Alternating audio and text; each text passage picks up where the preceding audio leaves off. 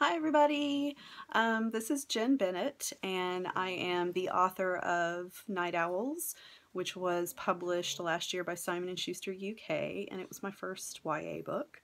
My second YA book is called Alex Approximately, and it's sort of a teen riff on the movie You've Got Mail, but it will be published also by Simon & Schuster UK this year.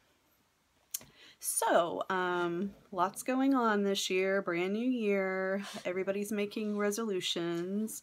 I will say that I'm really bad at resolutions because I'm not so great at commitment and I don't like making promises that I can't keep. So normally don't make a lot of New Year's resolutions, just play it safe. But the only one that I'll make this year is that I want to keep writing books. And I think that's a pretty much think I can keep that one. So that's my resolution. I'm sticking with it.